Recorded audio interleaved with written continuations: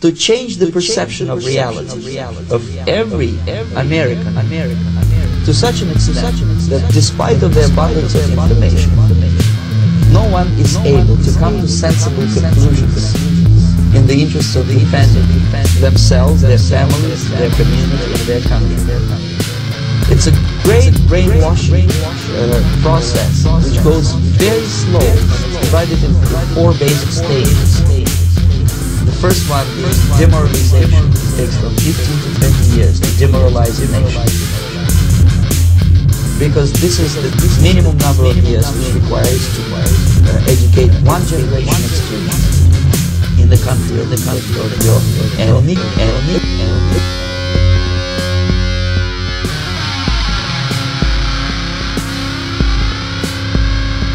Exposed to the ideology of the enemy. In other words, Marxism ideology will come to the software of at least 3 generations.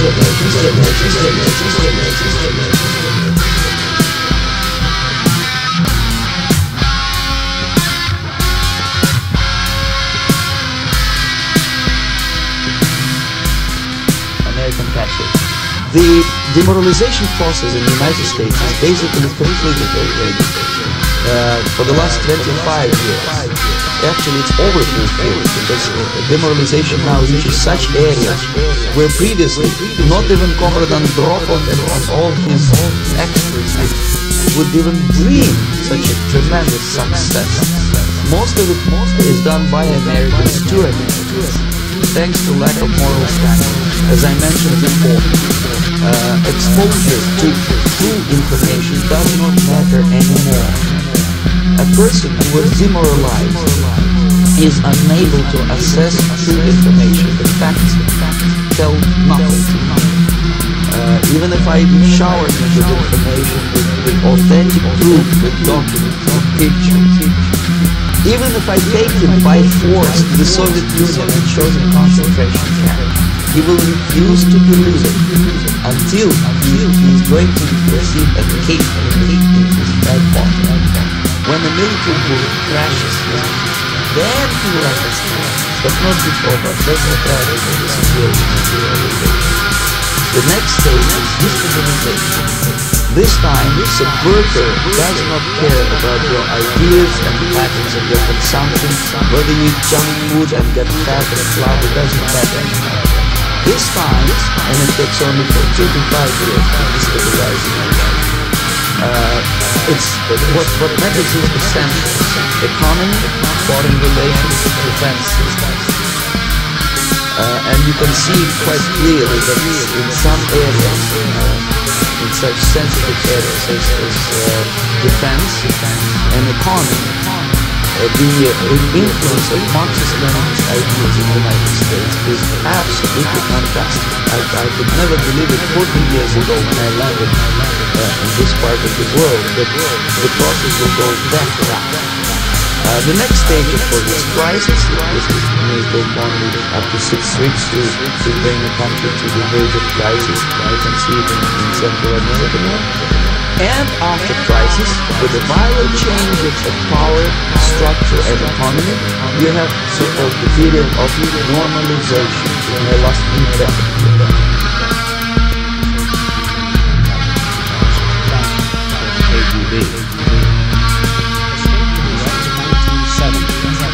Totally disgusted with the Soviet system, and he did this in great risk in life. He certainly was one of the most outstanding experts on the subject of Soviet propaganda, disinformation, and action.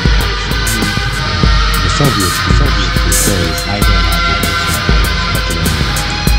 Ideological separation is the process which is legitimate, open. You can see it with your own eyes. All you have to do, all American mass media has to do, is to unplug their bananas from the room, open up their eyes, and they can see.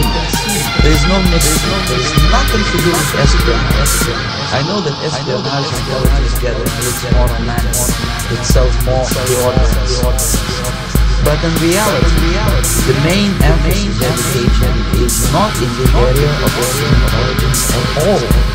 According to Mike, only about 50% of time, money, and manpower is spent on espionage.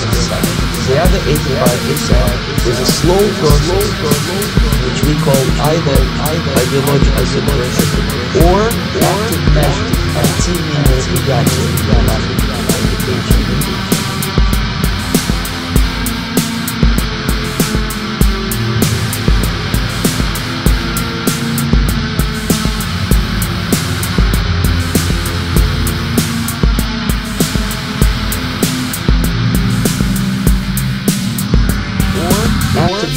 Активной инвестигации or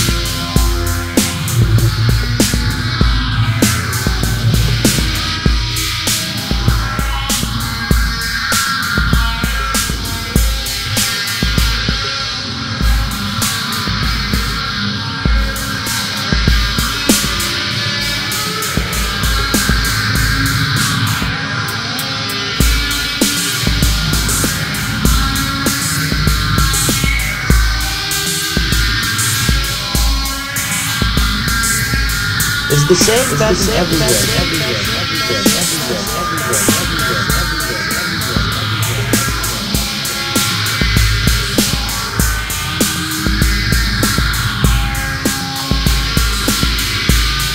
It's divided into four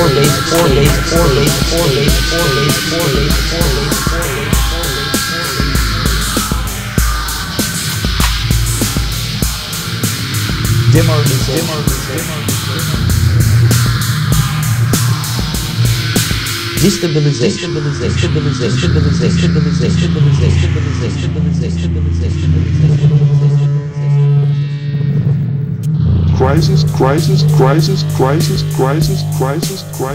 Crisis.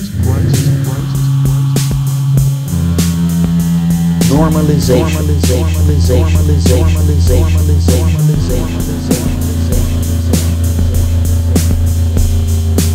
They will be lined up against